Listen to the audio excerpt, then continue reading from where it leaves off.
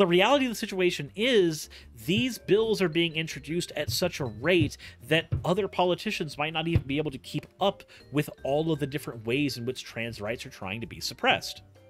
And whenever the GOP gets a win where minors are concerned, they then move on to talking about adults.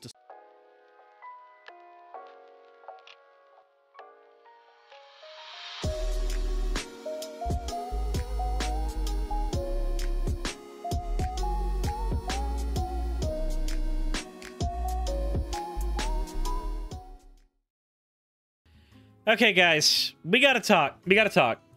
We've gone over a lot of the restrictions that have happened in regards to trans-affirming healthcare, gender-affirming healthcare, and a lot of just the terrible stuff that has happened in the political sphere recently, including that one time that I faked everybody out and it was just about porn. Ignoring that time, we do need to talk about some stuff that's happened recently. A lot of it that happened while I was gone. Let's get into that. But first, let's go ahead and get into the fan art section. First one we have here is from Gideon Wells. Had a stray thought on extrapolation that I wanted to sketch out. Slime cat to slime person to necro slimeancer? This on a long enough time scale. Huh. Okay, then. The next one we have here is from LaDaniel Wolfkin. I finished the Volcano Chan drawing from the last YouTube stream. Hope you enjoy it. Even the volcano gets boobies. Nothing in this chat is safe. As always, everybody, thank you all for your fan art submissions. If you want your fan art to be shown in a future video, the best way to do so is to drop it into the fan art section of the Discord. With that all said, let's go ahead and get right into today's topic. So, GOP lawmakers are expanding gender-affirming care restrictions to adults because, of course, even though we've been told repeatedly that, hey, this is just a way to protect kids, this is just a way to protect people who are minors, who may not know any better from receiving gender-affirming care because they don't know if that's what they really want yet. Despite those being the things that we have seen and been told repeatedly from GOP pundits, politicians, and their apologists that happen to just binge watch Fox News all the time, turns out that's not really what's happening. Turns out it's always a lie. When human rights are being taken away from one group, it never actually stops. Now, you can say, hey, that's actually a slippery slope fallacy, but no, a slippery slope fallacy is when you and I agree on a set of statements, and I say, when will it ever end? When will the stopping point be? A slippery slope fallacy is when I claim that something will necessarily, without any proof, always lead to more of that thing. It's not a slippery slope fallacy when we actually have historical precedent for something. And even if it is fallacious, let's go ahead and point out that even when something is fallacious, that doesn't necessarily mean that it is 100% not true. This is what the fallacy is for. You can say something that is true, you can say a series of logical progressions that will happen, and it could be a slippery slope and be fallacious, and still be what actually happens. That's what the fallacy is for. Getting all that out of the way, because I know that with the type of audience that I've cultivated, there's a lot of people who will call me out on utilizing fallacies where I will. Understandable, I get that. I'm just going to cover my ass there. And let's go ahead and get into the actual text here. So, state efforts to restrict gender-affirming care are moving beyond trans youth and increasingly are focused on patients who are over the age of 18. Legislators in Kansas, Oklahoma, South Carolina, and Texas have introduced bills barring health providers from offering care such as hormone treatments or surgery to people as old as 26. Holy fucking shit. Now, I can tell you why this is probably happening. The argument is going to be that, oh, well, the human brain isn't done developing until you are 25 in most cases, so it should be about 26 when we start allowing people to get gender-affirming care. That would be the basis for that argument if I were to steelman it.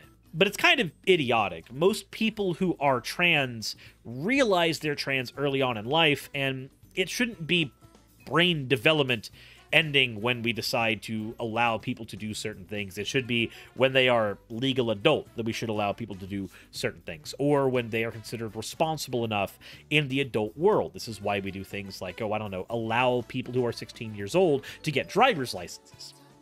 We recognize there is a point, arbitrary as it may be, where we have to start allowing people to start taking measures that, yeah, sometimes may have long-term side effects, but are measures for their own lives.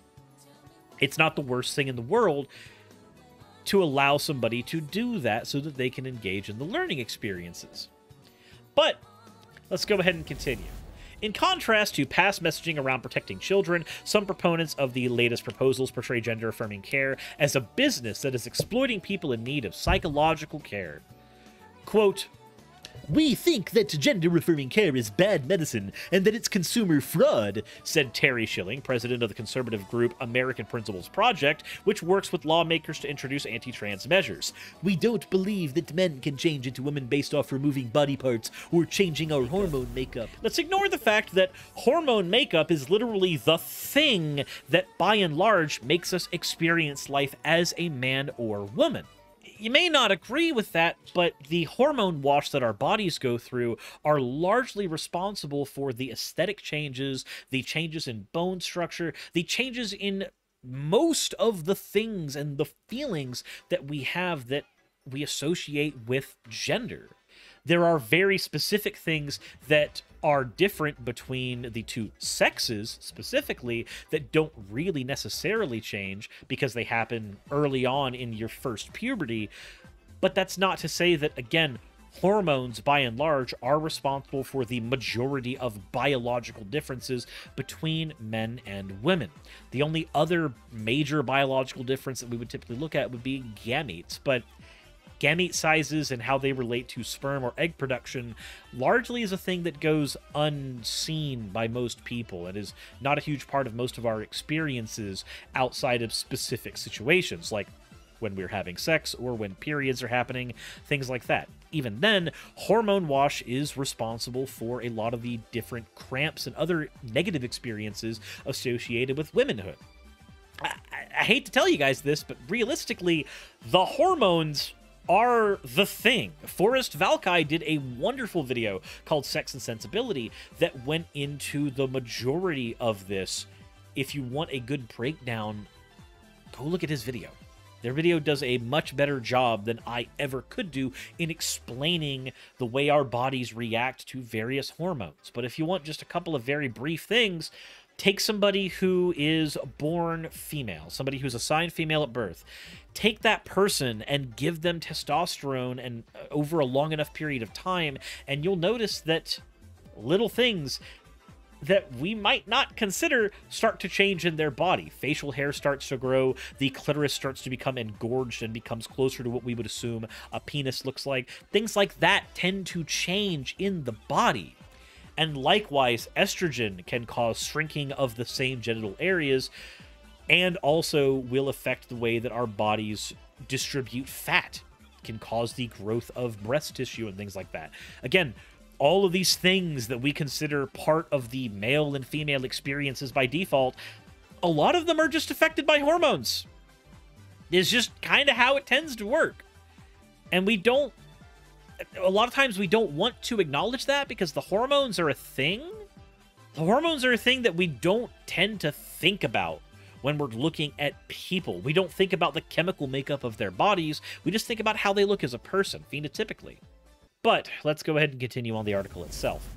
Matt Sharp, senior counsel for the conservative advocacy group Alliance Defending Freedom, said that while his organization is focused on bills restricting care for minors, gender-affirming care for adults is not something that we ought to be encouraging or supporting. Instead, patients should be getting mental health treatments like psychotherapy, which is another way for them to say, oh, by the way, maybe conversion therapy is what we should be looking for. Gender-affirming care advocates say the efforts are proof anti-trans lawmakers want to block all access to those services, not just restrict care for minors. Said this will always be a long-term plan of trying to eliminate all access to care, all visibility, and safety for trans people of all ages. This is something that was said by Milo Engelhart, staff attorney at the Transgender Law Center. This month, Texas State Representative Tony Tinderholt introduced HB 4574, which states that a health professional who provides gender-affirming care to a trans person under 26, or even refers a patient to another provider, could be sentenced to jail and lose their medical license. A similar bill was introduced in Oklahoma in January, but the bill's author ended up lowering the age limit to 18 following intense backlash from LGBTQ advocates. The bills in Kansas, Oklahoma, and South Carolina look to ban healthcare for trans people under 21. And these measures come on top of others in several states that would allow adults to file malpractice suits against providers who perform gender-affirming care. Now, this is not something that we can ignore, right? This is something that should mean that you should be writing to your state legislature, your House of Representatives, especially in Texas because it was a House bill that was introduced, your state senators. You should be writing into these people and protesting and trying to communicate near their offices. Go where they work. Go where they operate. Go where they will see you. Because this shit is bullshit. Quite frankly, hold on, I need to see why that message was deleted. Or I don't get to see why that message was deleted because it... Hold on. America is not... Okay, it was America's not land of the free. Why was that message deleted? That's weird. Anyway, it should be noted that when we are looking at these bills that are coming out, I've said it before and I'll say it multiple times going forward, we have so many more bills than we do even days in the year. And I know that's a bit of rhetoric that people are tired of hearing, but it's honestly true.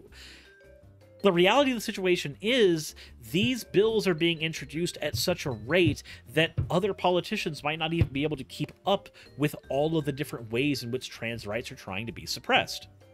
And whenever the GOP gets a win where minors are concerned, they then move on to talking about adults, despite these being... Despite the types of hormone replacement therapy and, quote, psychotherapy that the medical industry actually should be pushing for, are not the ones that the GOP wants. The GOP wants a blocking of hormone therapy to the majority of the American populace. They would prefer psychotherapy to emulate something more like conversion therapy, where they try to convince people that, no, you're not actually trans. You're actually just... you, and you are a person who are experiencing terrible, terrible things that need to be fixed with conversion.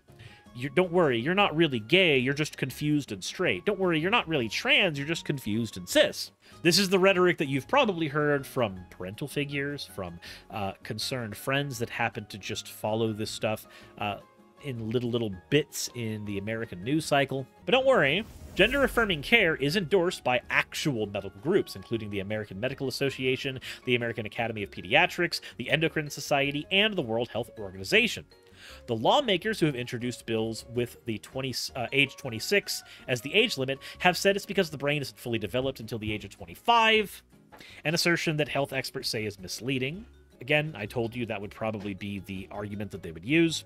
While most individuals' brains continue to develop until around the age of 25, the idea of having to wait until then to make a healthcare-related decision seems pretty absurd, says Michael Hendricks, a clinical psychologist who specializes in transgender issues. This is a really good indication of an instance of misuse of science, he says, noting providers already evaluate candidates for gender-affirming procedures to make sure that they're exercising sound judgment before going through with any gender-affirming treatment. Some state bills that ban healthcare for trans youth also have clauses that prohibit public funds from being used in gender-affirming care and bar private health insurers from covering treatments, a move that legal experts say essentially are de facto bans for trans adults as well. These are the types of things that the GOP will use as an attempt to hide behind plausible deniability. Oh, don't worry, we're not actually banning trans healthcare. We just don't think that public funds and funds that have been pulled by multiple people should be used for these operations. That includes insurance. We think instead that if you want to make a change to your body, like something like a tattoo, you should be the one that pays for it, not the general public. That's the argument. That's what they're trying to do. This means that if you happen to be trans and poor, fuck you. You don't get help. If you happen to be trans and on medical insurance and are able to afford it, fuck you. You don't get your health care either. Regardless of the situation, the goal is largely clear. The punditry and the lawmakers in the GOP want to make it so that trans people are, by and large, eliminated from society in one way, shape, or form. Even if they are not willing to go to the full 9th stage of genocide, where trans people would be eliminated with violence, they can effectively eliminate the idea of trans people by eliminating their care and making it socially stigmatized for them to walk out and exist as themselves. Think of it this way. If all trans people in the United States were unable to receive hormone replacement therapy, and were unable to receive trans-affirming surgeries, and were socially stigmatized from wearing the outfits associated with the gender that they believe they are, not the gender they were born as and assigned as, then effectively the GOP will have banned being trans in the United States. De facto, not necessarily de jure.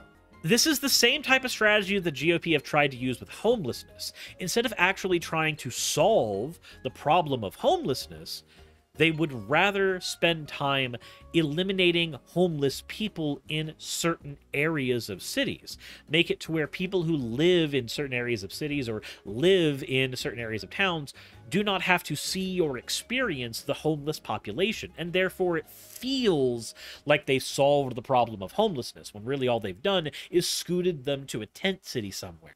They never actually solve any of those problems, they just kind of scoot them to the left out of public eye. This is the same thing they're trying to do with trans people. Also, Anubian says, I'd argue that forced medicinal detransition is violence.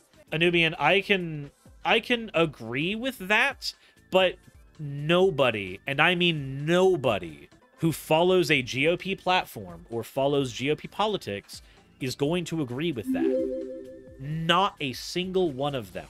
And the reason that matters is it does not matter if we are correct. It matters if we are convincing. I agree with you that is a form of violence. Just like I agree with you, and I can agree that starving people is a form of violence. But getting somebody who is on the opposite side of the political spectrum from you to agree with that is going to be very, very difficult. So you need to use language that someone on that side is going to understand. Someone on that side is going to agree with. Because you don't need to convince me. You don't need to convince most of the people in this chat. You need to convince them. Which means you need to use their language. The language that largely changes the mind of somebody who is on the GOP side of things is language that emulates ideals like maximum freedom for people or maximum autonomy for individuals. Those are arguments that they will listen to because those are arguments that they will use for themselves. Arguments like this is actually technically violence are more academic and therefore not really something they care about. And I hate that that's the case, because when I agree that, yeah, this is violence being enacted on a group of people, when I agree with that, all I can think of in the back of my head is, but the person that needs to hear that won't listen to me because I've used that language. And I hate that. And I don't want that to be the case. I would hope that we could all work with a universal language together that everybody agrees with and understands. When we have these conversations, if we're having these conversations with people who functionally speak a different language than us, then we don't really get that option. We have to go to them and talk to them with the words that they will understand. They'll understand things like freedom for people. They'll understand things like autonomy for adults. They'll understand things like medical intervention is sometimes necessary even for children. They won't understand forced detransition as violence, because in their mind, they see it as a medical intervention. Become anarchist, abolish the states. Oh, wait, you won't do that, will you, every Republican? Well, and you, bitter pill to swallow, you can't abolish the state. You can't. As long as there are people existing in a community, in a geographical location, you have a state, per every definition. As a trans person, the idea of having to water down language to make fascists more comfortable is important to me. And you know what, Caleb? I agree with you. That idea is a hard pill to swallow, and I don't like it either. But I've spent enough time in conservative circles, talking with conservative people, existing in those spaces, to know that I cannot use the language of the proletariat with them all the time. Because revolutionary language, language of proletarianism, language of unity and gender positivity, this type of language does not convince them. Our family, I didn't even define a state. A state is just any politically organized body of people occupying a definite territory. Guess what? That's basically what I said, our family. If you want to be the little anarchitty over there that says I'm wrong, I apologize, but that is the definition of a state. Sorry. I don't give a shit how many times you type in all caps. I've played this game long enough. That's not the definition. That's not the definition. Screech all you want. I'm ignoring you now. I don't give a shit. Is it not more effective to ensure conservatives just don't have position of power? Right. So how would you make that happen, Cat Bingo? Be wrong and ignorant? At least I can spell ignorant, our family. Cat Bingo, for us to create a world where conservatives don't have any power, we have to basically abandon democracy. We have to abandon that. Since that's not really an option in most cases, we have to go for the next best thing, convincing people on the ground that are conservative to vote against conservatives. That's what we have to do. And we have to make sure that people who are on the left that try to do things like vote third party, or at least in the United States, this is not the same case everywhere else, but at least in the United States, voting third party does not help out leftist causes. The 5% thing, it still does not help out most leftist causes, because most people on the right aren't doing that shit. Unfortunately, we are stuck in a position where the Democrats are the lesser of two evils, so we have to argue in terms of electoralism here in the States. That's what we got. So I think our family is a tad loony. I think so too. I think so too. Oh, we're talking about the person named our family. Oh, I'm already ignoring that. Talking to your friends, talking to your family, talking to the people around you who matter to you, and explaining to them that you and your life matters, and there are politicians that want to take that away from you, that can have a measured effect if enough of us do it. Going to the actual places that your politicians work at and protesting in front of their places, or even just going in and communicating your needs directly to those politicians, those are things that can help you. I made it a point to talk about this earlier when Marjorie Taylor Greene was running against Marcus Flowers. The office of Marcus, when he was on his campaign trail, was public knowledge. I went to his office to talk with him. It's a thing you can do. Politicians are not as out of your reach as you think they are most of the time. The Violet Citadel is not so far off that you can't go there and advocate for yourself. It's not a perfect system. It's a broken system.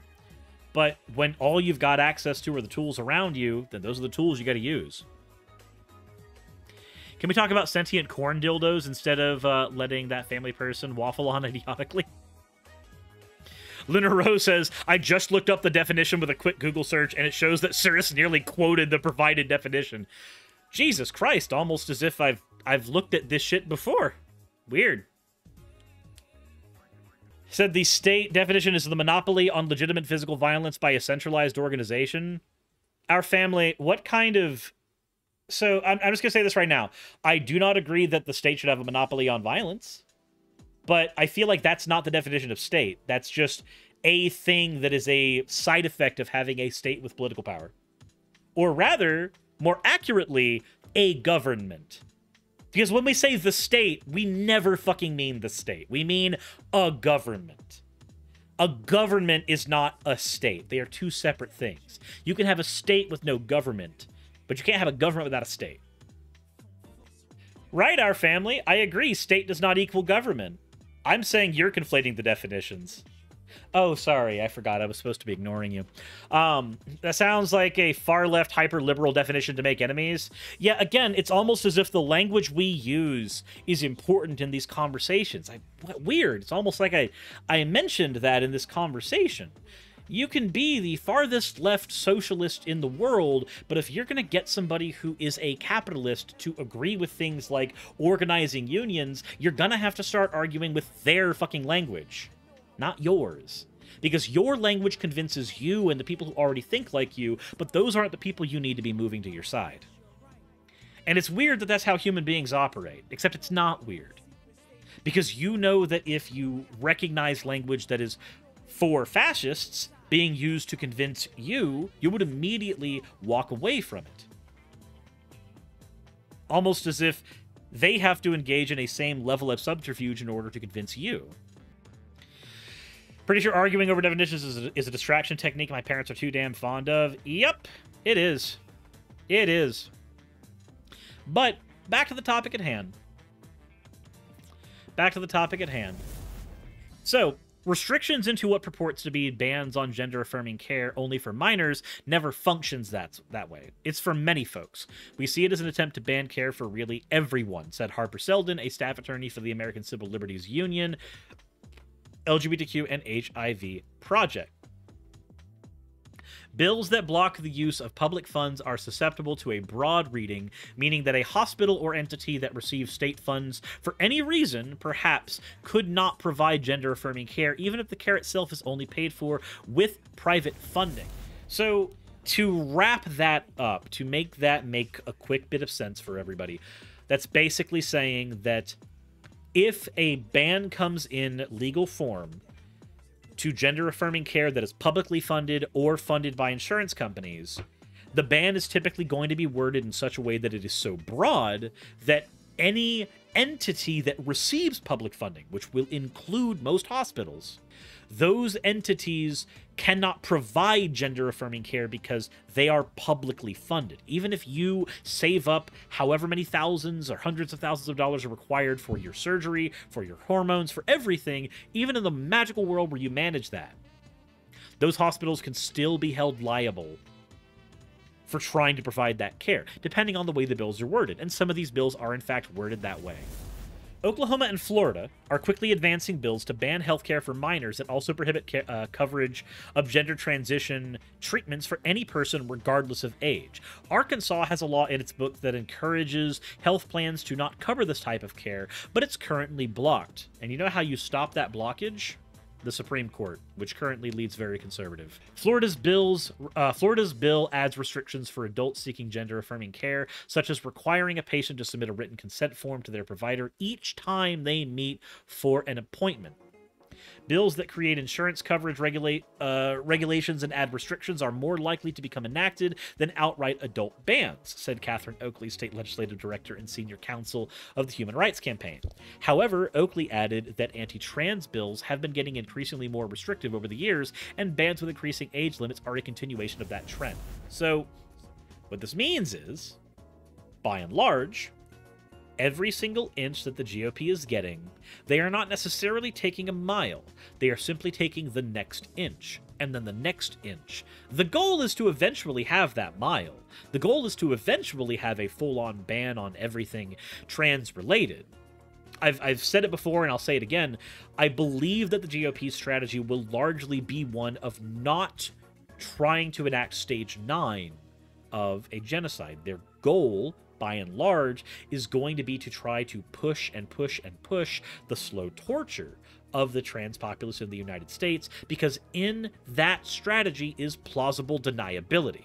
In that strategy is the ability to continue to harm people without ever being held accountable for their actions. You get Nuremberg trials when you actually engage in Stage 9, but by constantly towing that line, they get to cause all of the harm that they're largely trying to enact without any of the plausible, or without any of the actual repercussions that could come as a result. Could we call it something akin to a cultural stage 9? No. I think the appropriate thing is to say that they are towing the line. Stage 9 is the point of no return. It does not need to be at stage 9 to be a genocide. It just needs to be far enough along. And, I mean, it's inarguable we've gone through 4 stages, and it is arguable we've gone through 8 stages. What about adding seats to the Supreme Court? If Biden had the balls to do that, he would have done it already. Said it's a passive genocide. Functionally, that's what it is. And especially with trans suicide rates being what they are, you can guarantee that the GOP are looking at that and saying, oh, if we just continue to make the world a worse place for trans people, then they'll just eliminate themselves. I guarantee you that thought has crossed at least one of their minds. Potentially more. But that's where I'm going to be ending that particular topic off for now. I know it's a grim one. It's not one that's fun to think about, but it is the state of things as we sit right now. Let me know what you guys think in the comment section below. Hit the like button if you haven't already. All that other terrible stuff and fun stuff. But we're going to move on to the next topic here in a second. What I will say, though, is please keep safe. As I've said in many other videos before, the best way, aside from political activism, the best way outside of straight-up activism that you can spite these people is by existing as happy. Spending your time being happy, spending time with your loved ones, existing out publicly as yourself, smiling, that is one of the best ways to spite and hurt the GOP. Again, barring political activism. Political activism is definitely more effective, but existing as something they don't want you to be is certainly effective as well, because if enough of you do, then it becomes more normalized in society, irrespective of what the GOP tries to do. As always, everybody, insert end of video tagline here.